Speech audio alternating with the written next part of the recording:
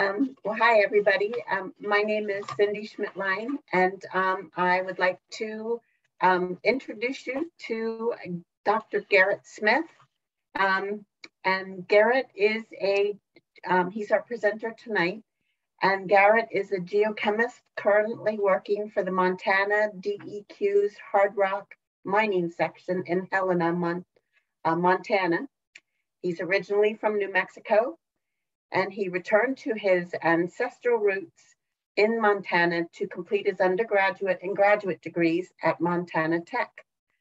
With an early emphasis on stable isotope geochemistry, his project experience includes the hydrogeology of abandoned and active mines, characterization of geothermal systems, hard rock mine permitting, and public outreach. And prior to his current position, Garrett was an assistant research professor with the Montana Bureau of Mines and Geology in Butte, Montana. So thank you very much for presenting tonight, Garrett. And I guess you can, if you're ready, you can go ahead and take control and start the presentation. Perfect. Yeah, thank you so much. And thank you for having me. This is a real honor for me. I'll give you a little background as I pull up my slideshow here. This is a presentation that I've given at various symposiums and conferences around Montana. And so I hope it's not too mining heavy. I tried to include some mineral and rock images. I'll try to give you some geology background for some of these sites. And we can certainly go through some questions at the end. So this is an update. I go through this about every year to every 2 years and try to include new site photos. And I'll give you an idea about what's going on around the state. So many thanks to you, the Mineralogical Society of the District of Columbia. Many thanks to the section staff that helped me put these photos together, all the mine operators. I try to cite all of the publications and images and maps that I use accordingly. So those are within my slides. And a quick disclaimer that I always throw out here is that this presentation is really for information purposes. This is something that I do out of interest, and I'm not trying to promote any particular companies. I'm not trying to give you any investment advice. I really advise against making any decisions based upon what I tell you this evening. So buyer beware. Give you a little understanding of how Montana DEQ is set up. The Department of Environmental Quality is split into many divisions here. I work in the Air, Energy, and Mining Division, specifically in the Mining Bureau. And our bureau is split up into the hard rock mines, open cut, which includes our sand and gravel pit type operations. We also have a coal mining section, and then we have a group that does all the field services and they help with our technology as needed. I also highlight these other programs in green, our public information officers and what's called MEPA. This is the Montana Environmental Policy Act. And that means that when we're making permit decisions and releasing environmental impact statements, these are going out for public review. We're working with other federal agencies. And as you might imagine, some mining projects are very controversial. So we're in the news frequently, and we have a lot of public engagement. The hard rock mining section has the authority to regulate exploration and development of basically any mineral substance except for the short list here. So things like bentonite, clay, sand, gravel, soil, that falls under our open cut program. And our coal program handles, obviously, the coal mines. We do not regulate or adjudicate things like air quality, labor laws. You can go out and do some hobby mining or prospecting, panning, things like that. You don't need a permit for that activity. We also do not regulate mining on tribal lands. And we have a handful of fairly large tribal reservations in Montana. We also don't regulate site safety. So when we do site inspections, we're not acting like MSHA. We're not looking for safety violations. We're really looking at environmental aspects of the operations. So our responsibilities come from the Metal Mine Reclamation Act, and that means that we're going to issue decisions about permit applications and modifications to existing permits. We make sure that minerals are developed with protection for other resources. That often includes other departments and other agencies. We review annual reports and renewals. We go out and conduct annual site inspections. And then we also have what's called a performance bond or reclamation bond. And this is a financial assurance that we have, that money that's posted with the state to guarantee that reclamation activities are done in case the mine operator doesn't do it. So I'll give you a little background about the permitting categories, and then we'll really dive into some of the site photos and descriptions of these sites. At a very small scale, you have the option to apply for a small minor exclusion. And this actually isn't a permit or a state action, but kind of an exemption. If you're less than 5 acres of disturbance, you can have up to 2 of these very small sites. You don't have any kind of application or review. It's just a statement that explaining what you want to do and that you won't pollute air or water quality. There's very little bonding associated with these projects. We don't have to do that environmental analysis like we do for very large projects. And these are very short to process, usually 30 days or less.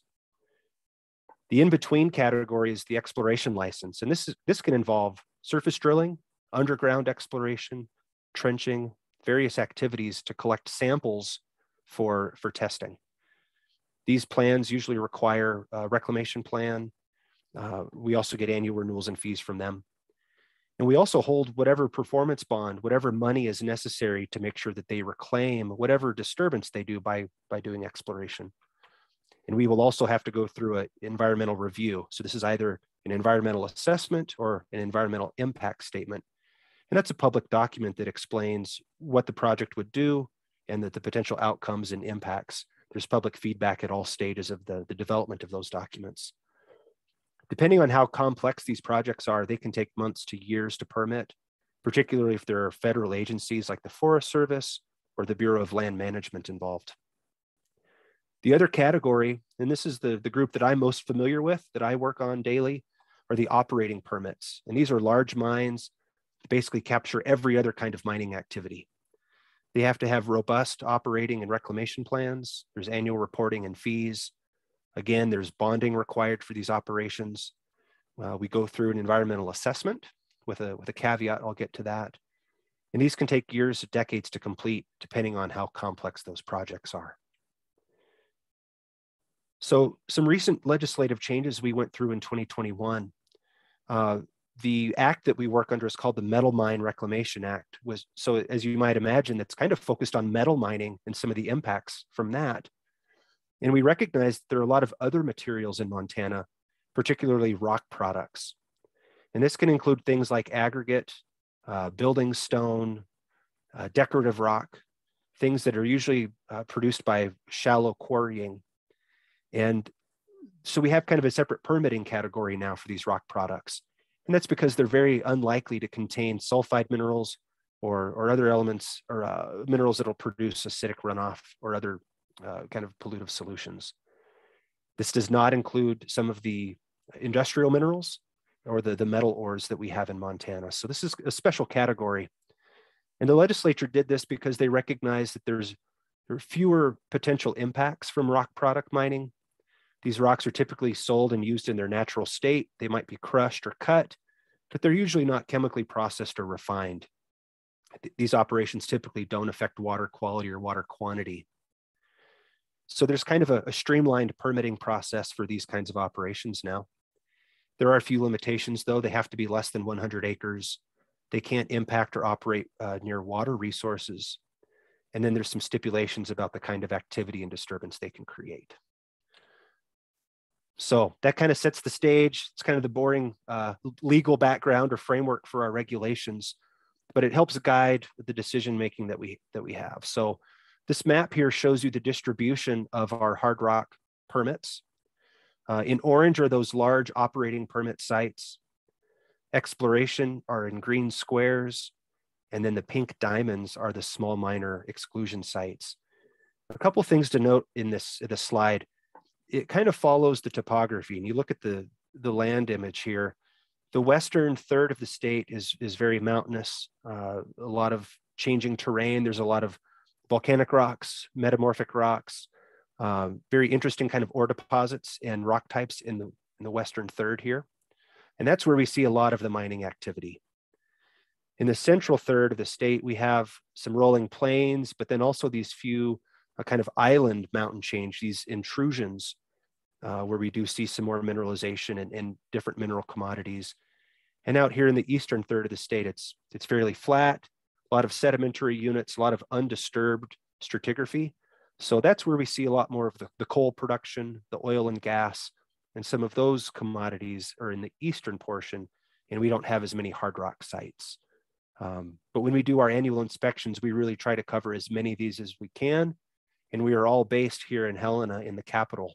So there's quite a bit of driving. Montana is a very large state.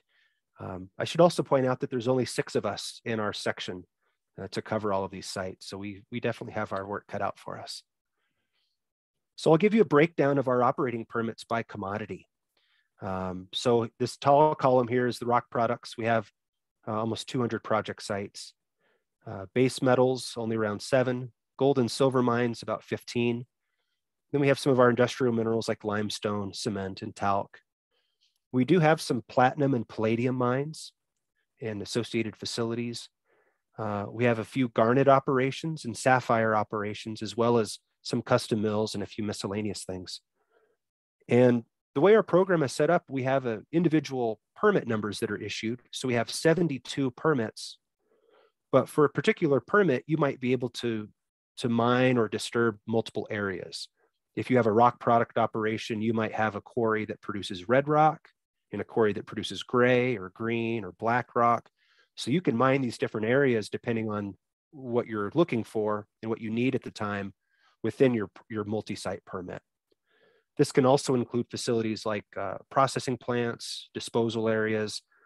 And if you have any kind of load out site at a rail yard or at the highway interface for loading out material, that would also cover a project site. So this really shows the number of locations that we're going to each year. And now let's compare the permitted sites to active sites. And this is based on 2021 inspections. How many of these sites are actually in operation and mining actively? So we see it's considerably fewer of the rock products. And like I mentioned, they're often going out looking for a specific type of stone for a particular purpose. So they may not go to all of the locations needed. Another interesting thing is that our base metals, so copper, lead, zinc, those type of mines, as well as our gold and silver mines are really not in production. Many of those sites are in closure or reclamation, but we do have a few active metal mines, whereas nearly all of our industrial mineral sites are still active, including the platinum group metals. And again, this changes based on economics, commodity prices, demand, and then also, just basically, company stability in some cases. So from here on out, let's see how I'm doing on time. We've got plenty of time to go through a lot of site photos. I'm going to throw a lot of information at you, so hold on to your hats. This first image here is from Butte, and I'll talk a little bit more about this later. But this is a picture of a copper precipitation facility. Here in the center of the screen is a facility where they have scrap metal, basically iron. They have acidic seepage water around the area. They collect that water. They pour it on top of the scrap iron, and this copper precipitates out of the water onto the scrap metal. It plates out, and then they gather the copper and add that to their copper mining operation. So we'll get into that more soon. I wanted to throw in a few examples of exploration projects to give you a sense of what that looks like. Here's a program being run by Kennecott right now. They're looking for copper in a couple of different places. Down here in the bottom of the screen, I have a map, and I've added red dots just to kind of give you an idea of where we are in the state as I hop around and show you all these photos. So they have a couple of operations, one near Phillipsburg, the northern dot here, and then one near Silver Star. And this would be kind of a multi-elemental copper deposit that they're looking for. Another interesting project is Group 10 Metals. They're down here in the southern central part of the state. They're looking for platinum, palladium, rhodium, and then some other related mineralization down here in what we call the Stillwater complex. And this is a drilling operation where they're supported by helicopter because the access roads are very difficult, and they're working in very remote areas. In Butte, just to the south of where I am here, there's a new exploration project called Blackjack Silver. And this consists of surface drilling at these green dots, and they're also going to be going underground to do some drilling in an existing portal. So I'm going to spend a little time talking about Butte mining history. It's really an important area in terms of Montana history and really mining across the world with some of the technology developed here. What you'll notice is there's these mining areas that are proposed are within claims that are right in the middle of town. These are neighborhoods and homes surrounding all of these areas. There's also a very large mining disturbance here on the east side to the right of the figure. And I'll talk more about that, but that's an active mine operation, but also part of one of the largest contaminated Superfund sites in the country. So mining in Butte really started in the 1860s. They were first looking for gold. That transitioned into a silver mining phase. And by the late 1800s, they had discovered copper. And for the next 100 years, it was a fairly prominent copper player. And this image from the Bureau of Mines and Geology gives you an idea about the extent of the underground workings. So these are shafts, adits, tunnels. They're all kind of interconnected. And they're following the mineral zones of this large porphyry system in Butte. So here in the center, we have the central zone. There are a lot of copper sulfides, copper iron sulfides, some really beautiful specimens. A little bit further out to the west is the intermediate zone.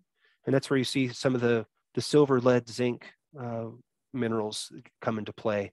And then further out, we have things like rhodochrosite, again, some of the sphalerite and galena. The water quality also kind of occurs in zones. So when we look at groundwater in this area, there's different heavy metals and different water chemistry signatures based on these minerals. The other thing that I should point out here is in the 1950s, after decades of underground mining, they recognized just the dense mineralization here around what is now the Berkeley pit. So this transition from underground mining to open pit mining. And they basically excavated everything in the footprint that you see here as the Berkeley pit. So here's kind of the same concept in cross-section. And so this shows you in 3D the extent of the underground workings underneath the town of Butte. You can see the vertical shafts here and then all of the horizontal drifts going down. These lowest workings are approximately a mile below surface. So Butte is at about a mile high elevation. So at the bottom of these mines, you were at approximately sea level. And you can also see kind of there's a shell here. There's a gray polygon or a gray blob that kind of sticks out below the land surface. And that's actually the Berkeley pit. That shows you where those workings were taken out by the open pit mining that followed. So here's some examples of the minerals that come from Butte. A few of these mines in the central zone are particularly famous for their covellite, bornite, a lot of really nice copper sulfides. Some beautiful examples of rhodochrosite come from the intermediate or the western parts of town. And then there's a few, copper arsenic minerals like energite here. There's a wide range of, again, ore zones. So you get a lot of different types of minerals. And as I look around mindat.org and other sites online, it's really incredible just how many large museum quality specimens were collected in Butte, primarily in the underground mining days. That was a big thing for miners to take some of these specimens out, and we can track the provenance of all these samples from a particular person and their lunchbox, getting it to the shop in town. And there are quite a few mineral shops in Butte as well. So that's a bit of the historic mining perspective. And I'm going to talk now about the current mining operation. So this is looking south across the Continental Pit. You can kind of see the edge of some of the neighborhoods here right at the edge of the mine. And an overview of the site here will show that here's that Berkeley pit that I mentioned. This is that old pit that was mined from the 1950s to the 1970s. It is now filled in with groundwater. And it's very acidic groundwater, and we'll talk more about that soon. But that kind of sets the stage for one of the things at the site. The Continental Pit to the right of that is the active mining area, and they produce a copper and molybdenum ore, a combination ore from that pit. Their milling and processing facilities are at the south end, just south of the Berkeley pit. And then the tailings are the crushed rock. When they produce their copper concentrate, the tailings are put in a pipeline and they're piped way uphill It's about a mile to the north and 1,000 feet in elevation change. They pump their tailings up into this impoundment, this tailings dam. The water separates from the tailings solids, and there's a pond at the north end of that facility. And I mentioned the copper recovery. The precipitation area is kind of here in the middle, what they call Horseshoe Bend.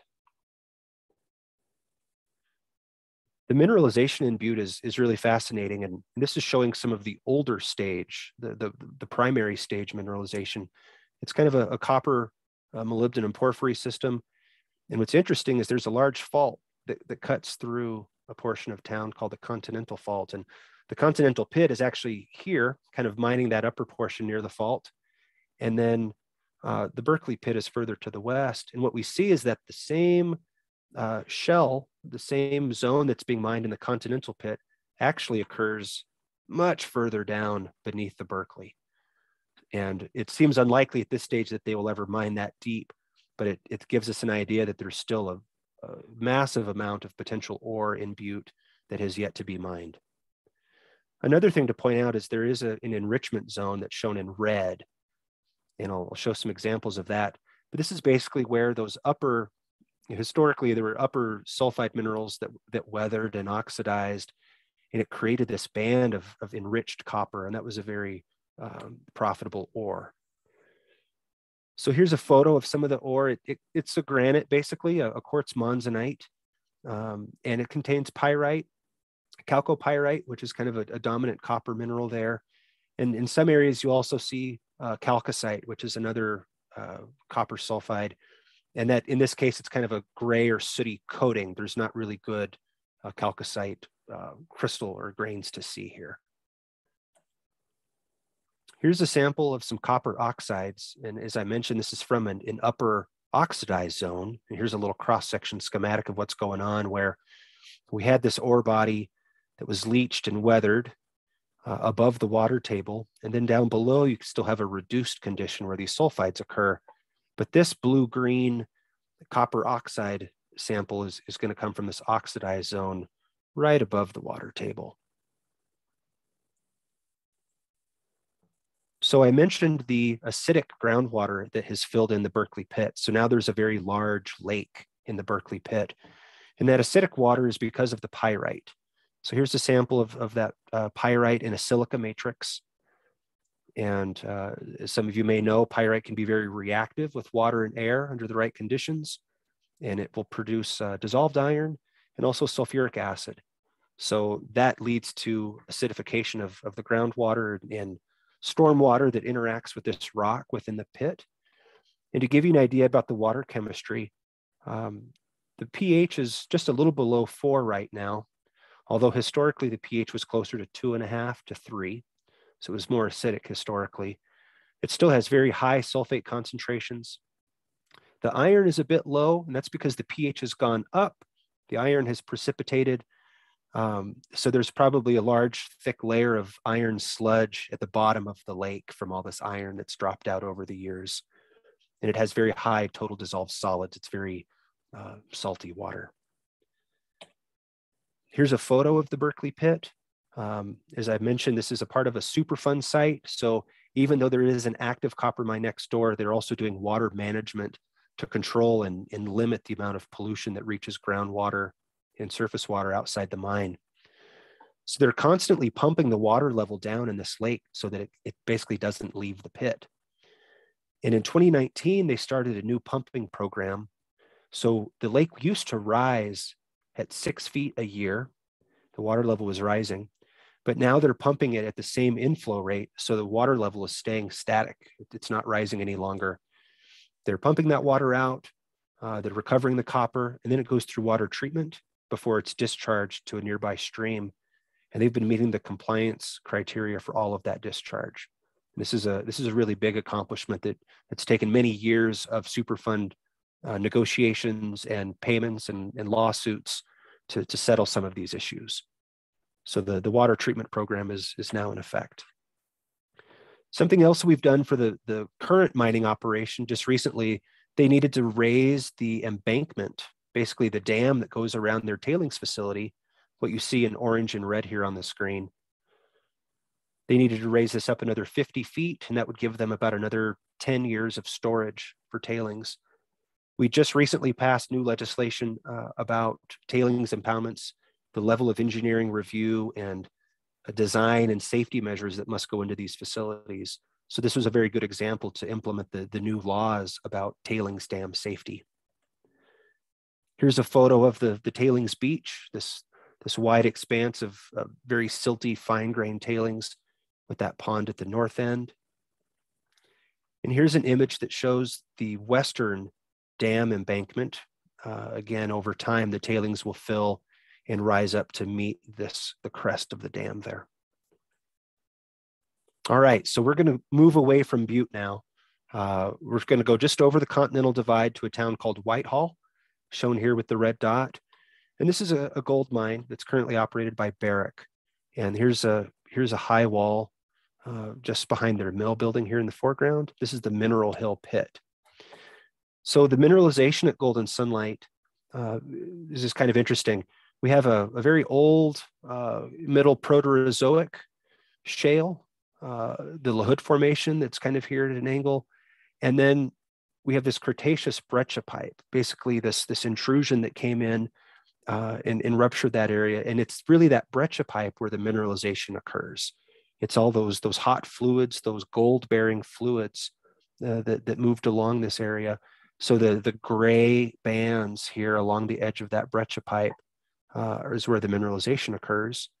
And then there's a fault, a little bit younger, maybe a tertiary fault here that's basically cut the top off and kind of slid the top of the breccia pipe offset. And the pit basically, comes down, it's nearly perfectly conical, and it cuts into that breccia pipe to access the rich pyrite zones around the margin. So here's a photo of the Mineral Hill Pit. You can see some of the trucks and equipment down here in the bottom for scale. As I mentioned, it's kind of a conical pit and it tapered out, but they recognized that there was still substantial ore at depth. So they've also mined this area through underground methods. And this gives you an idea of the extent of the underground workings at the bottom of the pit. Perhaps this is better visualized as a cross section, and you can really see just the extent of these blue and green workings underneath the pit cone. Here's an example of some of the mineralization from underground. You can see, some of the sulfide minerals will follow the bedding planes of the original shale or the LaHood Formation there. And you can see it's broken and fractured. And in other areas, it's even more brecciated. There's, it's almost a pyrite matrix in some areas. So as you would expect, that pyrite also has the potential to produce acid rock drainage. And we have heavy metal contamination within the groundwater here. This bottom photo is just an example to show what a drilling program would look like underground, to give you the dimensions and scale of their underground workings. Here's some hand samples from actually probably very close to where those photos were taken.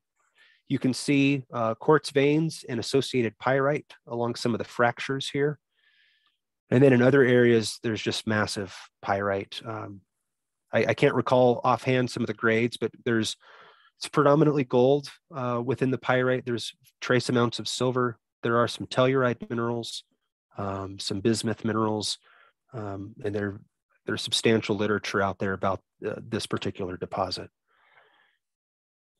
I'll caveat all this, though, to say that mining actually ceased in 2019.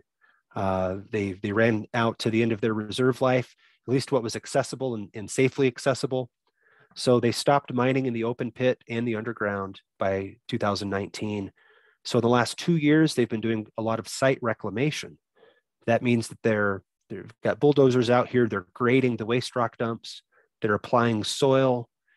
They're adding seed, and they're revegetating their rock dumps. They're managing water, and they're going through a reclamation program kind of at the end of the mine life. But there's a new project that just came through that would extend operations and breathe some life back into this facility. And what they proposed to do in early 2021 was to reprocess their old tailings dam. So there's two tailings facilities, number 1 and number 2. down here at the bottom of the screen. And what they proposed to do was to go in and dig out their old tailings and reprocess them. First of all, the facility did not have a liner, so there's seepage and groundwater impacts underneath the tailings dam. They also recognize there's a residual gold in the tailings, but those tailings also contain pyrite, which again is the source of contamination, but that pyrite is also a source of sulfur. So Barrick also runs mining operations in Nevada, and they are currently purchasing sulfur to help run some of their facilities and their roasters in Nevada. So Barrick has proposed this project to basically reprocess the tailings, remove the sulfur, sell it to themselves at this other operation.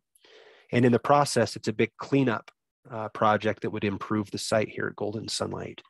So they would basically excavate it from the tailings facility, pump it into create a slurry and pump it up to their mill site. They would use a flotation system to separate out the pyrite from the other tails. And then the remaining tailings, that sandy fraction that's not sent off site, would be used to backfill the pit. And I'll give you some images of that. So here's the top of the tailings facility today. It's been vegetated since the 90s, has a thick soil layer. There's a nearby rancher that grazes his cattle on top of this dam.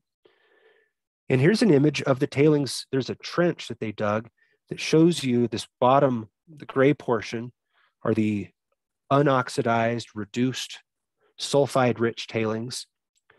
There's a very thin oxidized zone, kind of this red band, and then above that is a thick soil layer, and that's what was supporting the reclamation. And I think this is really interesting because it shows us that over the course of 2 decades, the plants and the reclamation cap were fairly effective at preventing deep oxidation and deep contamination from these tailings. We see a very thin oxidation horizon. So that shows that the reclamation method was really performing as intended. But over the very long time scales, they recognized that there was still potential for this material to react. So there is still some long-term benefit to removing this material. And as I mentioned, what they propose to do is they'll process these tailings in their flotation plant. They'll reduce the sulfur content of the residual tailings going into the pit. And then they'll be able to kind of backfill and reclaim the pit bottom through the process. Something else that they have to do is pump groundwater. So they're not permitted to create a Berkeley pit lake. So I should backtrack. The Berkeley pit lake that we saw previously occurred before modern mine permitting. So it was kind of a legacy impact. And here at Golden Sunlight, they're not allowed to create a pit lake. So they have to de-water and pump the groundwater out through a well. That water then goes to water treatment. And they have to continue that process basically in perpetuity and have water management on site. And this dewatering well is completed into some of the underground workings. So as the pit is filling with tailings, they'll extend the dewatering well and the access road so they can continue compliance and continue to pump groundwater even underneath this is what ultimately what the pit would look like. It would be a flat surface in the bottom of the pit that would be reclaimed, and there would be an access road leading to the well so that they could continue their water management requirements. They also expect that this will help improve water quality in the pit, though. They'll be adding lime and thickening the tailings, so it will probably improve the water quality that they're collecting. The other component of this that's really important is that they're going to go back and regrade and reclaim the footprint of the old tailings impoundment. So once the tailings are gone, these cross sections show you the existing dam surface is kind of this flat feature, and the native ground is underneath. So once they've removed the tailings, they'll be reclaiming the land surface back to the drainage patterns that it had once before. All right, we're going to switch gears once again here. We're going to go to the Stillwater complex. This is currently operated by Sibanye Stillwater, and Sibanye is a South African platinum palladium producer. They recently merged. This is an underground mine. You can see a couple of adits here, a couple portals. Also point out just the heavily forested landscape around the mine. This is in kind of a remote part of the south central part of the state, up on the Beartooth Plateau. This is very high elevation country. Some of you may be familiar with the Stillwater complex. This has been highly studied. It's a very interesting mafic layered intrusion. But just to give you an idea, there's the ore zone that they're after, what's called the JM Reef, is very rich in platinum and palladium minerals, and it extends approximately 20 miles from east to west as a part of this complex banded series. The East Boulder mine that I just showed you, those portals, that's kind of located here on the west end of the deposit. They also operate a mine called the Stillwater mine near the town of Nye on the east end. And they're basically mining this deposit from the two opposite ends, and eventually they'll meet in the middle. As I mentioned before, there's another company doing some exploration kind of on the outskirts of this district. They think there's some similar mineralization there as well. So Stillwater isn't the only company looking at this area. Here's kind of a simplified cross-section or explanation of the formation from the Stillwater company. But basically, this is approximately 2.5 billion year old intrusion. There was a slow cooling and crystallization process. And so we get these bands or layers in the rock. And there's a particular zone that's very rich in platinum and palladium minerals. There are also other sulfide minerals. There's nickel sulfide. There's chromium associated with this deposit. And here's a sample of ore from that JM reef. It's not particularly, I've not seen a lot of beautiful specimens from this mine. A lot of times these platinum and palladium sulfides are kind of intermixed with other metals, and we see very small occurrences or coatings of these sulfide minerals. So I think that this rock sample is very representative of, this is what it looks like underground. And I've not seen many impressive museum quality pieces out of the mine. I will point out, though, that this is more dominant in palladium than platinum. And right now, the price of palladium is quite a bit higher than platinum. So they're doing well in that sense. And this JM reef is only a few meters thick, but it extends a very long distance, as I pointed out. So a few activities there. Again, they're always looking at waste rock storage, tailings disposal. It's kind of similar to the Montana Resources example. They've been expanding their tailings facility out to stage 6 with construction, and they're proposing to build a new tailings facility. So the current facility is the gray area on the right. The new facility would be the gray facility on the left. And then to the north, on the upper part of the image, would be a new waste rock dump. So we're currently in the process of reviewing this application. They've not been approved to build these new facilities, but as their underground operation continues for many decades forward, they're going to need to permit additional areas for their waste disposal that will then require reclamation. On the other end of that deposit, we'll jump over to the Stillwater mine near Nye. Here's a picture of their tailings facility that they're actually capping and reclaiming right now. And the reason for that is they're sending their tailings to a different facility further to the north, what we call the Hertzler facility. And so there's the mine down here at the bottom of that image, and they're pumping their tailings, I think it's about 5 or 6 miles to the north to this Hertzler area.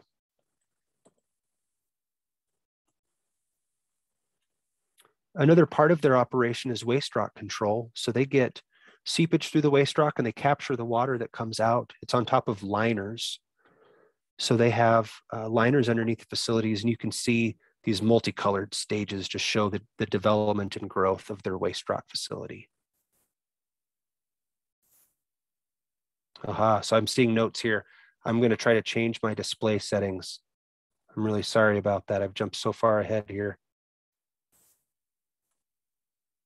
I hope that this is a little bit better view. Sorry, folks. All right. So we're going to jump up to the northwest corner of the state now. So this is near the Troy mine. This is a silver copper district that's up in the northwest. It's in the Belt Rocks, and I'll talk more about that soon too. But the Troy mine was operational through the 1980s, 90s. It went into closure just recently. So they're doing a lot of reclamation. They're demolishing buildings and their milling facilities. They're also reclaiming all of their tailings facilities. So they're putting a cap and vegetation cover down on top of their, so the tailings underneath, they've put soil, they've graded it. Now they're revegetating. And so this was a photo from 2018. And if I'll go ahead here to the next one, there's an image from 2021 that shows you just the amount of time it takes. They get some vegetation cover in there. They'll soon be planting trees and shrubs and other vegetation to kind of match the landscape. And this is another facility where the tailings dam was separate from the underground mine. This is a large room and pillar operation. The next project I'll talk about is the Black Butte Copper Project. And this would be an underground copper mine. It was proposed in 2017. We completed our EIS and we gave final permit approval in 2020. So this is a new project. It's not yet in development. There's a little town called White Sulphur Springs here in central Montana. Here's the project location. And this has received a lot of attention because it's near the Smith River, which is a tributary of the Missouri. It's highly prized for fishing and floating, and it's a very beautiful area. But the copper mine would be located off of Sheep Creek, which is a tributary of the Smith. It's approximately 19 miles from the river. And as I mentioned, this would be an underground copper mine with a surface mill attached. The permit area would be just under 2,000 acres, but a much smaller disturbance footprint. And I'll show you, this is an image of their proposed facilities. The underground portal would go into the hillside here. There would be support facilities, the mill building, waste rock storage, and some of the construction pads. The one thing that's really interesting about the site compared to the others we've looked at is they're proposing a tailings facility that would be cemented.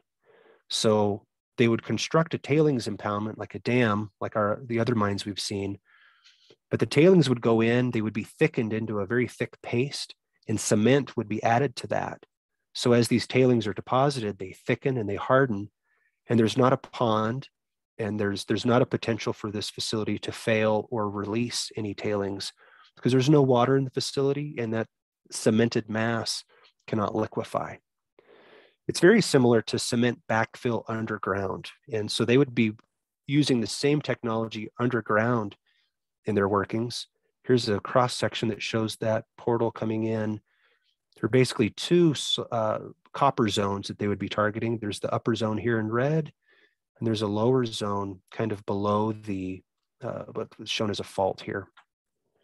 And as mining continues, as they mine out each stope or each panel where they get the copper sulfides, they would be backfilling it with their tailings, and that cemented backfill would set up.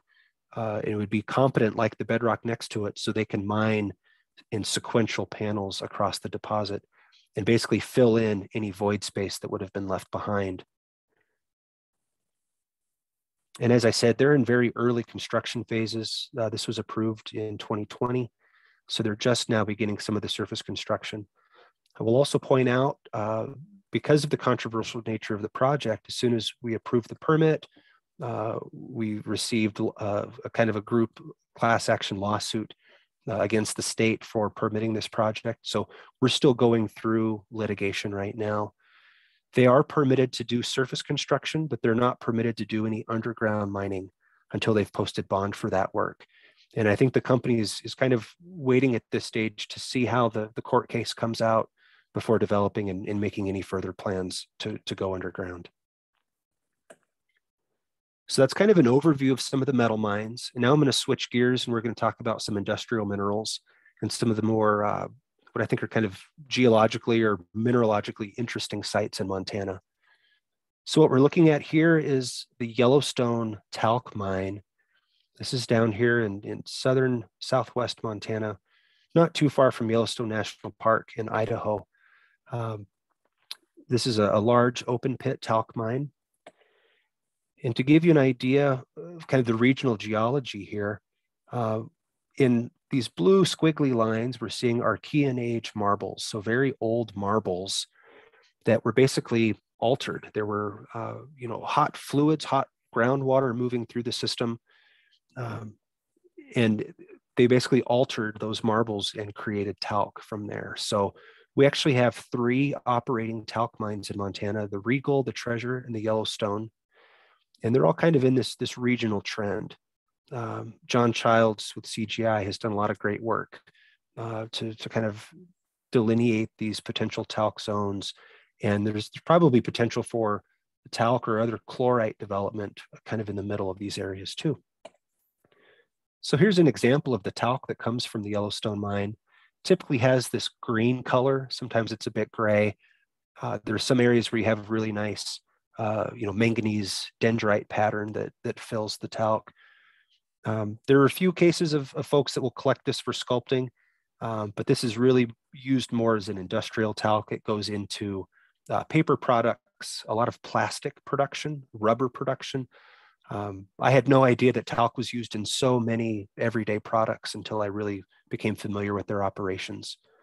And as I mentioned, some of these dikes that acted as pathways for fluids probably formed during an extension event. And I'm going to talk a bit more about the Belt Basin and the Belt Rocks in the Northwest, but I think all of these things happen in a very similar time frame. So again, this talc deposit is quite old. It's interesting that the Yellowstone was actually started by 2 different companies mining opposite ends of the deposit. They kind of met in the middle and formed one large pit as a combination of their mining operations. This mine also has a very long mine life. They've been permitted out for at least another 50 years of production. So their waste rock dump that I'm showing you here, it's being reclaimed in sequences. So as they complete one stage, they reclaim the next, and they kind of mimic the surrounding landscape as they go. There's a few other interesting rocks that come from this mine. As I mentioned, there's a marble host rock, and it's a dolomitic marble.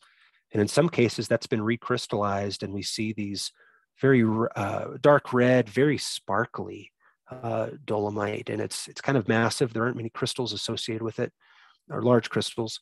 But what's neat about this is a decorative rock or a landscaping stone that I see quite a bit where I live here in Helena. A lot of the landscaping companies will purchase this rock and crush it up, and it makes a very nice, sparkly landscaping gravel. Just next to that here, we do see some larger crystals of dolomite, and these really occur in some of the void spaces and fractures along the contacts around the talc. You'll see some large calcite crystals as well as dolomite crystals, and I think this specimen contains both. But they do encounter these from time to time, and they try to set them aside for folks that are curious about the crystals there. Another interesting thing at this mine, on the north end of their pit, you can see kind of this tan or peach colored lens. And this is actually a volcanic, it's a tuff, right? So it's ash material. And they're mining through this. This is just an overburden waste rock layer. But this tuff is from the Huckleberry Ridge volcanics, which is approximately 2 million years old. And this is from an eruption of the Yellowstone caldera. And I found this interesting map that shows the extent of, kind of the ash fall or the influence from these eruptions.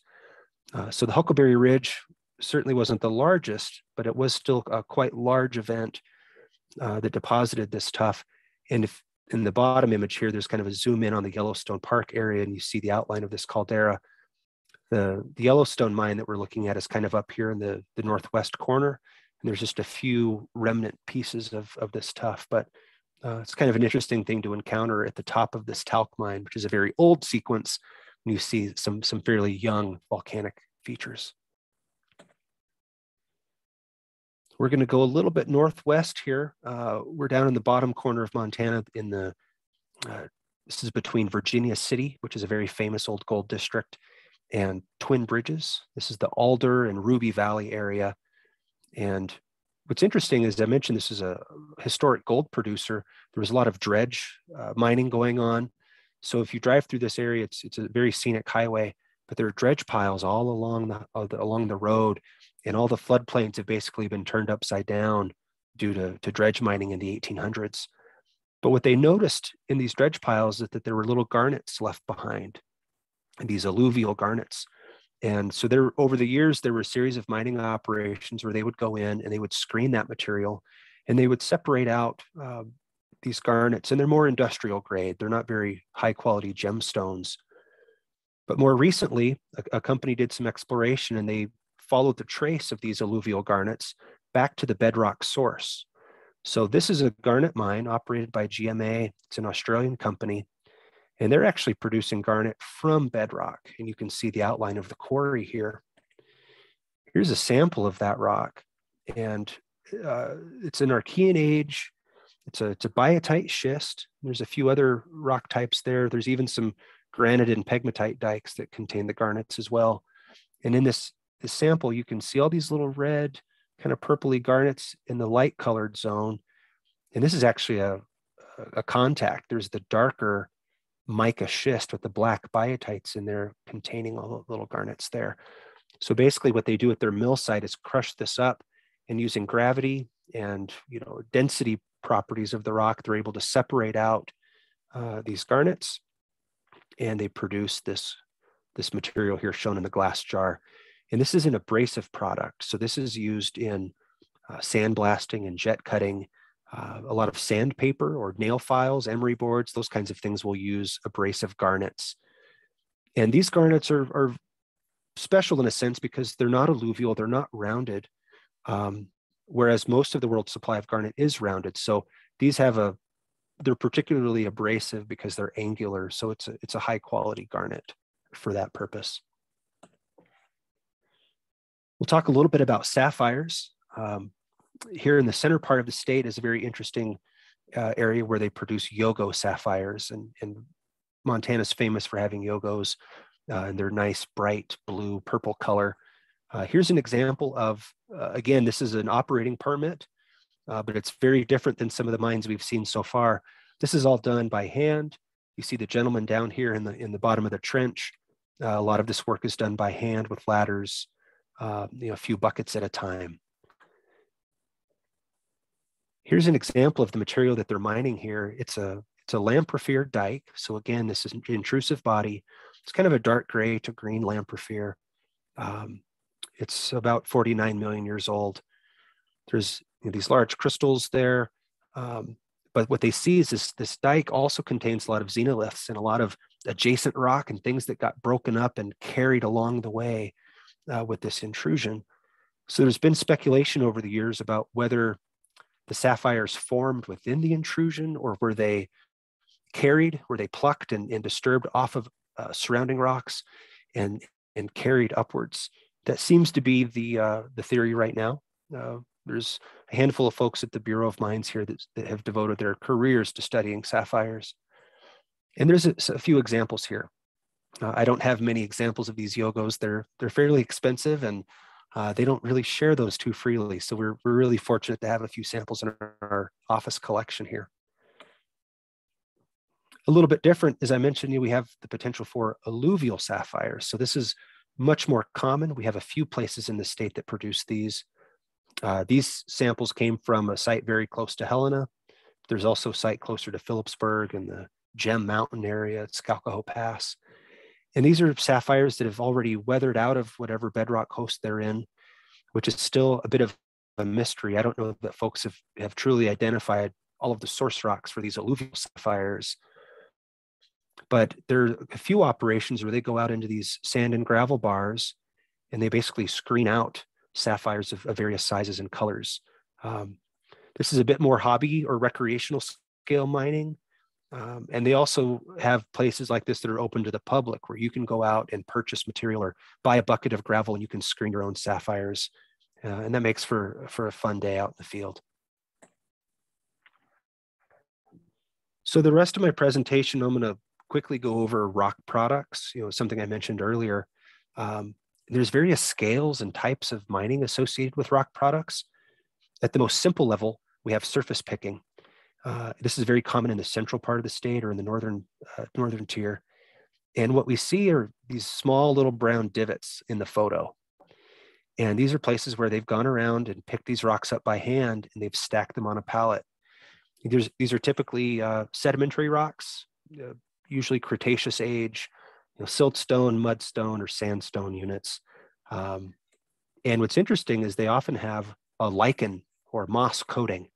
And when I talk to some of the operators, they tell me that you get a higher price, the better the lichen cover. So if there's different colors of lichen, or very thick lichen, that's really good stuff. And that gets a much higher price, because a lot of the stone goes into decorative patios or fireplaces, kind of construction material.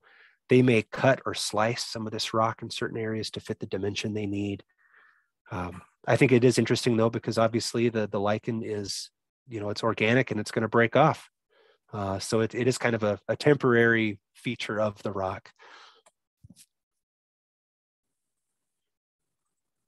So a step up from that, right? We have the surface picking in kind of a small area.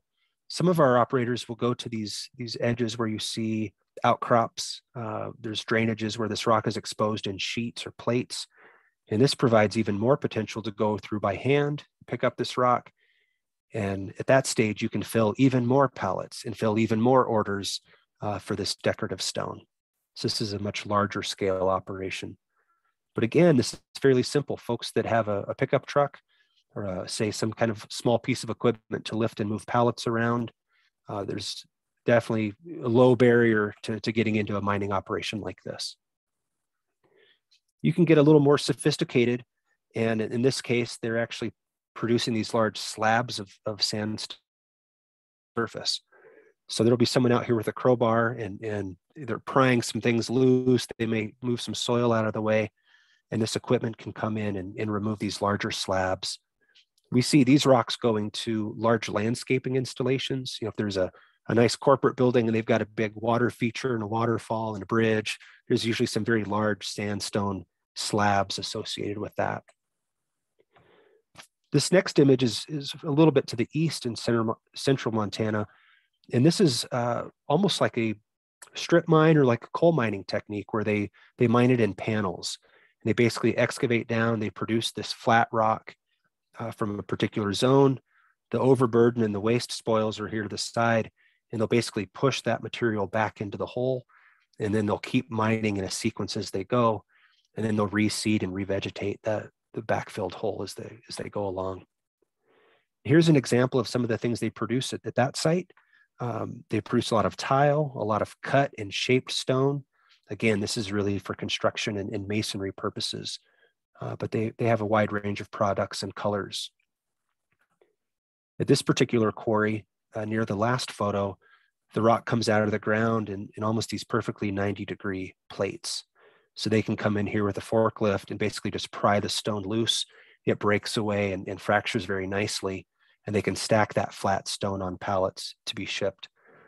I will note that a lot of the stone is going to construction in Montana as well as out of state. We've had a big influx of people coming in, and property values are really sky high right now, and very large homes demand very large rocks. So this is really a booming industry right now.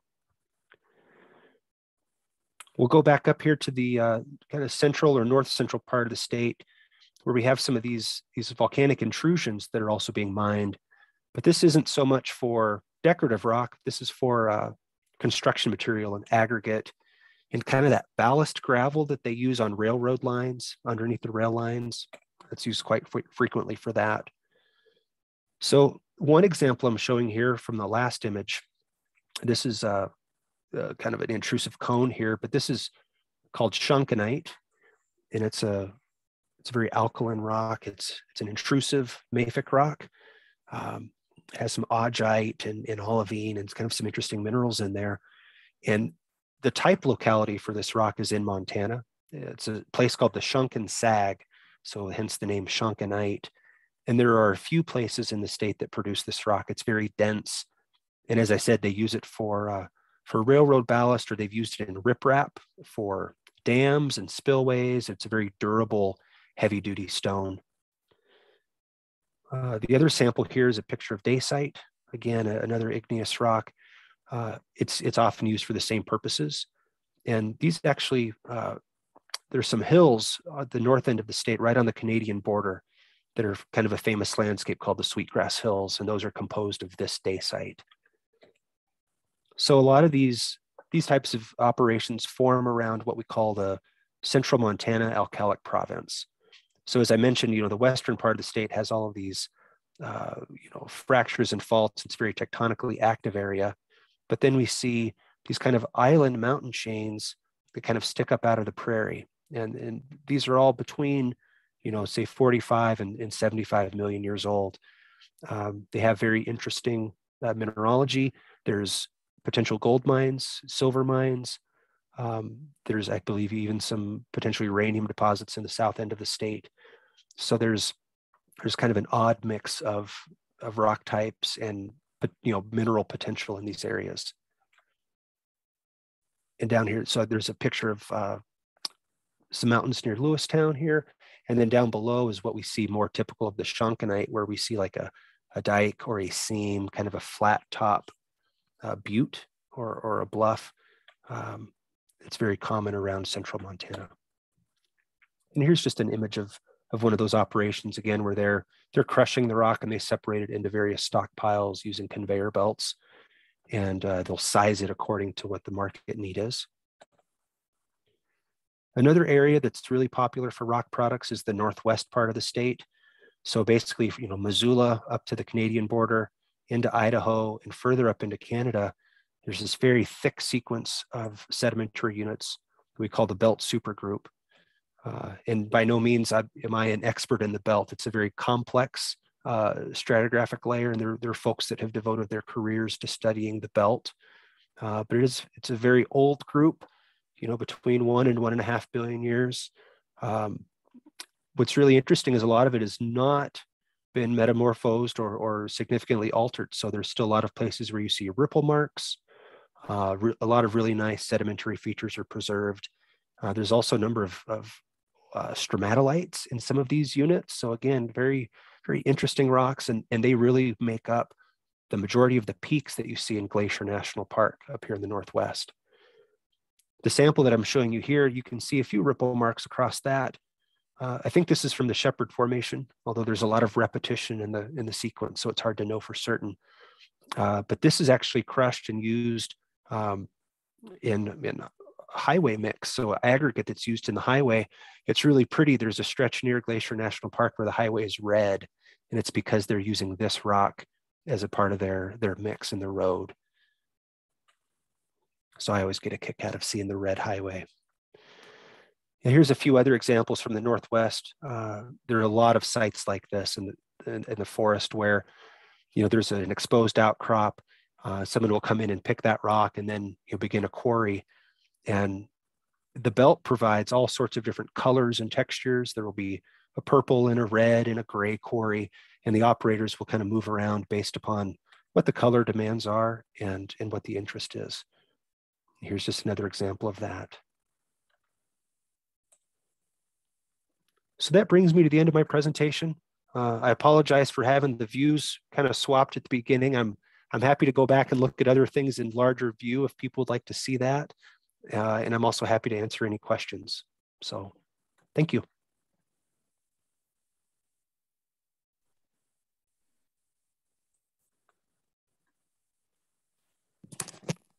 Thank you so much, Garrett. That was wonderful. What a great presentation. I do have a question for you. So especially like for those rock products that were really on the surface, so how do those types of permitting work? Is that usually like they lease the mining rights? Is that how that goes? That's usually how it works. They'll be contacted by a rancher, or they'll reach out and say, hey, we'd really like to lease 100 acres. We'd like to go out. We'd like to surface pick this area. So there's usually a lease agreement like that. There's a little catch. Let's say you're a farmer and you want to go out and collect rock and build a wall, or basically just get it out of your field. You can do that as a non-permitted activity as the landowner and the mineral rights owner. Okay. The catch is, as soon as you want to start selling that rock to your neighbor, that's when it becomes a mining operation. So the way our statutes are written is that when you sell that product, it becomes mining. So there's that kind of that fine line where we go out and we try to investigate and find folks that might be picking rock without permits. We try to understand what level of activity. Is it really small scale, or are they filling up a semi truck with pallets going to California? So we try to look at all ranges of that activity. Great. So, and I did have a question about your belt group. Sure. Is that, so it's sedimentary, so is that like a big fossil, like a dinosaur fossil area? It's a good question. So the belt is really old. So what we do see are some of those stromatolites, these like algae mats. Okay, But great. but otherwise, there are not a lot of fossils in the belt from that time period. And what was happening was the North America craton, if you will, was separating from the Siberian one and opening up this big basin. So it was like a big sea basin that was filling in with really fine marine sediment. But this was back before there was significant life to get in there and disturb that sequence and create fossils. So the fossils that we see, the dinosaurs, the more, Jurassic to Cretaceous time period that people get excited about, that's in the eastern part of the state where it's real flat stratigraphy and it's all Cretaceous sediments. But the belt is pretty slim on any kind of fossil potential. So not even trilobites or anything. No, exactly. It was well before any of that. And then what's interesting is in Montana, we don't have any surface exposure of, like, I think the Ordovician, the Silurian, and the Devonian, I think are lacking. I don't think we have surface outcrops of anything from those time periods in Montana. It's all well at depth down below us and in North Dakota. That's great.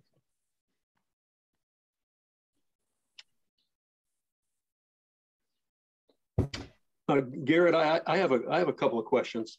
Sure. For you. I had a chance to work with EPA a few years ago on for Hardrock mining regulation under Circular 108B. We had a couple of case studies in Montana. I worked with this guy named Jim Kuipers. You might be familiar with. I know Jim very well. Yeah. I figured as much, but we worked on the Berkeley pit as well as the Golden Sunlight mine. Right. And I'm glad to see that there's been some pretty good progress on the Golden Sunlight anyhow. But what I really want to know is, what's your overall opinion about how the reclamation process is going with ongoing mines? Do you find that the mining companies are pretty responsive? And as part of that, how are the reclamation, the bonding amounts determined? Those are great questions. And I would say that the companies are more responsive now than they were, say, 20 or 30 years ago. Our bonding legislation has changed over time. So, historically, we didn't have very clear guidance about how much bond was required. What were those reclamation standards? Is there a certain thickness for soil caps? Do you amend the soil with compost? How do you really get good vegetation? And there's been a lot of research, even supported by the companies, to do test plots and try to develop effective methods. What seems to grow best. We go back and monitor those areas. So like Golden Sunlight, for example, they can go in and grade and cap a rock dump, but we don't release all of the bond because we want to make sure the vegetation is established for many years. So we still hold bond for those components. And the bonding, what we do is we look at their reclamation plan and what's been proposed, and we go through manually within spreadsheets, and we calculate the cost to do all of that work. If you tell us, this feature is so many acres, we calculate what it's going to take for a bulldozer to get out there and push the soil, make sure it's thick enough, all the hours required, the equipment, the fuel, and we do that for every feature. We also bond for like water treatment facilities. We bond for running the pumps, the electricity, and the management and collecting samples to run all the water management systems. So we review those annually as a group. We go in and we say, okay, what's going on at the site today? Are they inactive? Have things changed? Have site conditions changed? Do we revisit the bond now? And if we don't annually, we have to recalculate the bond every 5 years. So that's in our statute. So we're revisiting these bond totals at a minimum of every 5 years. But if you come in with a permit change, like Golden Sunlight, they brought in that new amendment to reprocess their old tailings. That also triggers a bond review. We said, okay, you want to propose a big change to your operation. We want to go in and adjust and raise the bond to cover whatever new things you want to propose. So that the bonds are being adjusted, regularly, and that's not something that occurred in the past when we saw bankruptcies and we saw conditions where the bond wasn't adequate to cover reclamation. And I think our operators they're more understanding of that, and they understand now that mining has changed, and the demand for the public interaction has increased over time, that there's more accountability there when we all gather in a room and they have to explain what's going on, where and why. And there's more overlap from other agencies. We work with Bureau of Land Management on that site quite a bit, the Forest Service on other sites. And we have these other stakeholder groups that get involved, citizen stakeholder groups. So I think companies are recognizing that reclamation is a part of the mining process. It's not an afterthought. You have to mine and develop your plans with closure and with reclamation in mind. That's good to know. Thanks very much, Garrett. I really enjoyed your presentation. Really Thank you. solid. Thanks. So just to say, I saw a written question I'd like to answer real quick. Sure. Somebody asked if there are any underground mines that were tight enough to store natural gas when mining is finished. And I'm not aware of any. I don't think we have any underground mines in areas that would produce significant natural gas. If we had any kind of fossil fuel or gas deposits, those are in the eastern part of the state. We don't really see underground mines there. What we do see, though, is elevated radon. So like radon gas that gets into these underground tunnels, particularly in granite. So those gas concentrations will increase, but not anything like natural gas. So go ahead, Peggy. Hi, Garrett. Thank you. Great presentation. So the mines that share international border with Canada.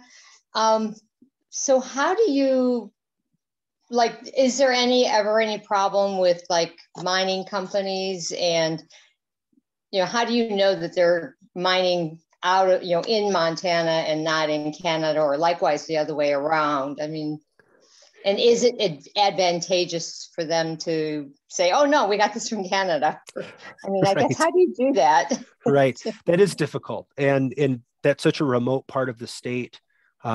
Like I said, we go out and do site inspections. And what's helpful about the rock products folks that we work with, they all kind of know each other, and they're kind of self-policing in a sense, where we'll get an email that says, hey, I think so-and-so is over here. I don't think they're supposed to be over there. And they kind of rat each other out in that sense. But we do also try to work with counties, and we try to work with other smaller, municipalities and say, hey, keep us informed. What are the things that you're seeing?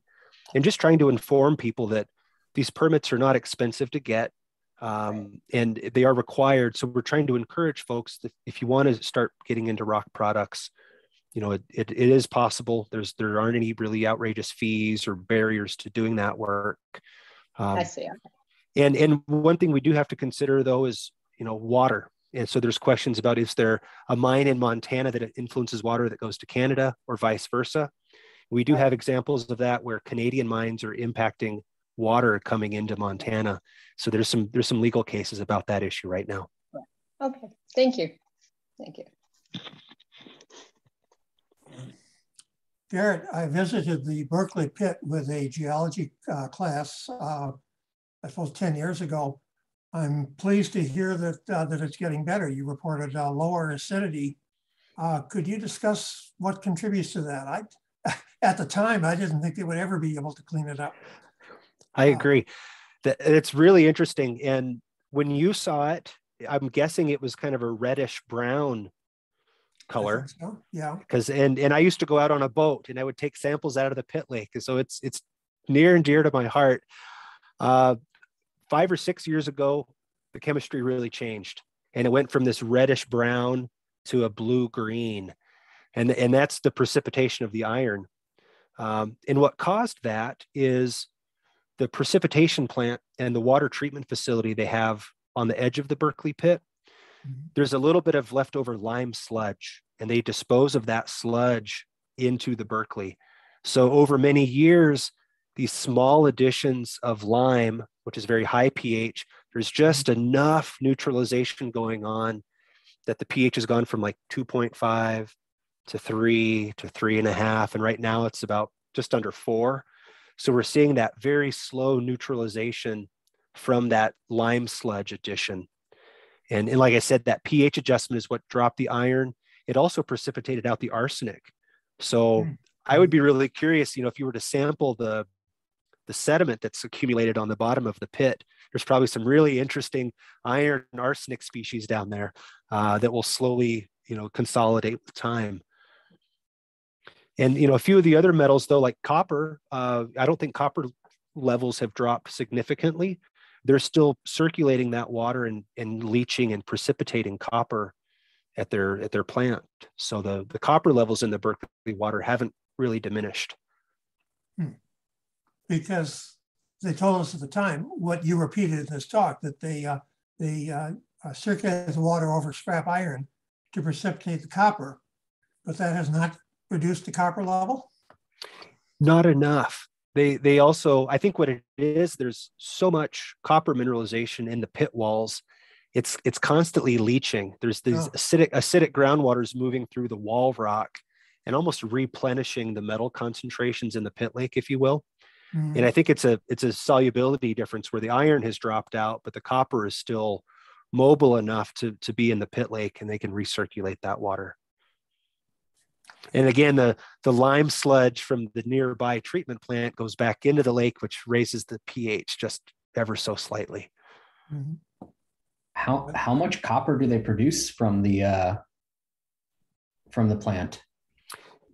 I can't give you a tonnage off the top of my head, but I have heard just anecdotally, the company had said that pays for their electricity bill each month.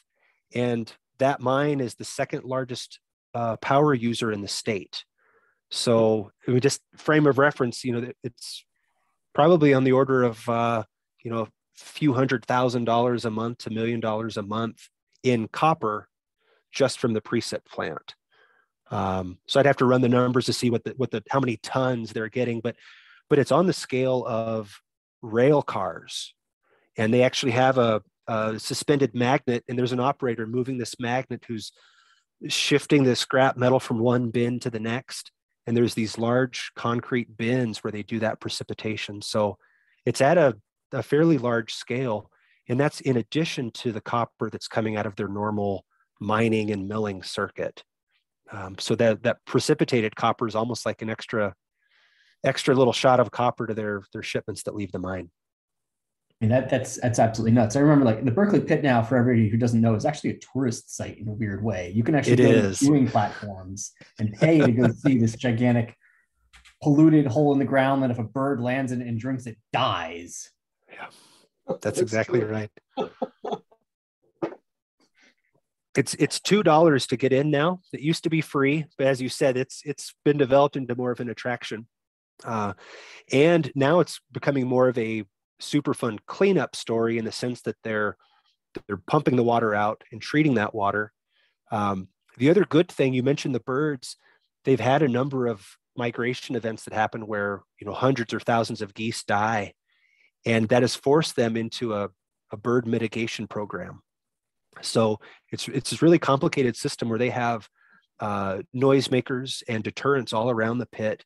In the last few years, they've been able to drop fatalities to almost zero. I won't say 100%, but their monitoring and their identification and their bird team has done a really effective job of getting birds to move on.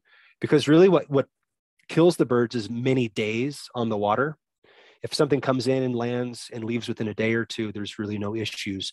But it's that prolonged exposure that's really led to those big die-offs. So they've had to kind of been forced into that wildlife management aspect too. And there's a whole subcommittee that just works on bird issues for the Superfund program. It was mentioned that this is a tourist attraction. If you're in the area, it's worth seeing. Only $2 to get in, but the money and your time, it's worth it. The other thing I'll put in a plug for Butte. I lived there a long time. My wife is from there. I love the town and the history. There's also opportunities to go in underground mines. So on the west end of town, kind of on that peripheral zone, there are some underground mines where you can take tours. And there's actually a classroom associated with Montana Tech, the university there. And it's kind of a underground mine classroom where they look at everything from putting in ground supports to drilling and blasting, and also looking at sampling and mineralogy. And there's a lot of opportunity for students in those open mine workings. Is the sludge beneath the Berkeley pit rich enough in minerals to be a potential for future mining? That's a great question. And I think that it could be, and I think that's been discussed at a high level, that there's even some rare earth elements and a few things that occur at very low concentrations in the Berkeley water. So you could consider that in the future, if this precipitated sludge is slowly accumulating these trace metals, that may be another potential, mineral product in the future. You would have to somehow pump that out or somehow remove the water in the long term to do so. There's also some discussion that perhaps as the mine life continues, they may consider putting their tailings into the Berkeley pit and backfilling that pit. And that may provide up to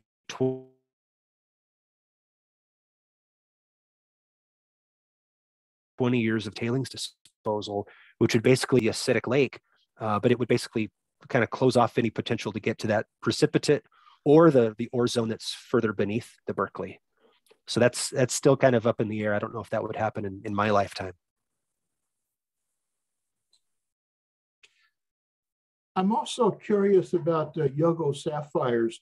I assumed that was a small operation, so I'm guessing less than 5 acres, but you said it's a permitted activity. So could you comment on the scope of operations? That's right. Yeah, so that it's kind of an odd example. The Yogo dike extends through that region. And historically, there have been small operations along that dike. The particular permit that we have belongs to it's like a homeowners association. And what it is, when you buy a home or property in this subdivision, you're granted what they call digging rights. So you kind of buy into the association that allows you to mine. So that's kind of how they set it up, was that it's a permitted entity. And I can't remember the full permit area. I think it is a little over 5 acres though. But basically there's many different folks that mine that area. It isn't just one. It's not even really a company necessarily. It's kind of an association of homeowners. So it's a good catch because it is a small scale operation. I think it might be just over 5 acres, which is probably why they're in that permitted range. But again, there's not a lot of fees or costs associated with getting a permit. So it doesn't necessarily exclude small scale miners or rock enthusiasts to getting a permit. You don't have to be a multi-million-dollar company. And again, at the scale of their disturbance, they're not impacting groundwater, surface water, and it's a pretty localized mining area.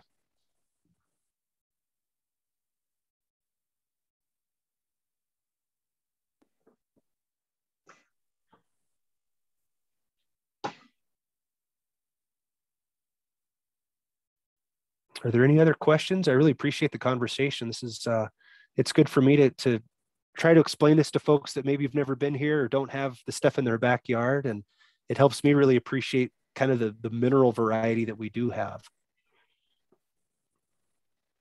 There's all sorts of stuff. I took a road trip across Montana collecting from mine dumps and everything. It's just a gorgeous place to go.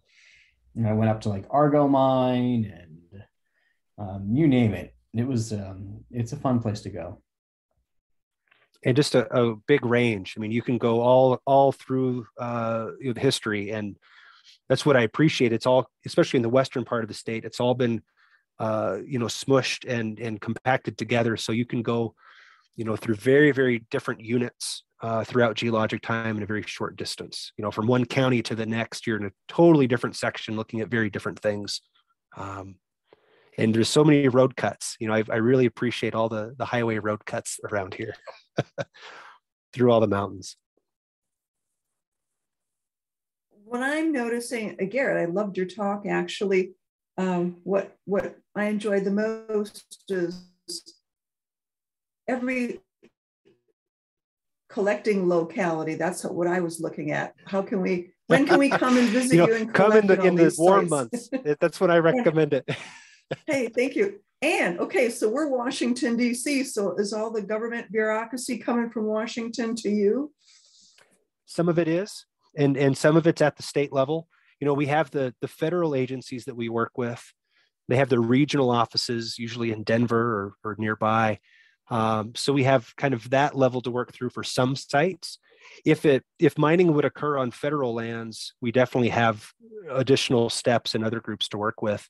But the permits that are on private land, they're only regulated by the state. So at least only DEQ, only my program is involved. So we only have to deal with the state level bureaucracy, which is a little better sometimes. But we definitely see delays, you know, and if there's anything like a government shutdown or funding sources or things like that, those have ripples on our federal partners, and that may delay the permitting that we're trying to go through or the site inspections that we would normally do together. Sometimes we have to do independent work because federal partners aren't available and things like that. Great. Thank you.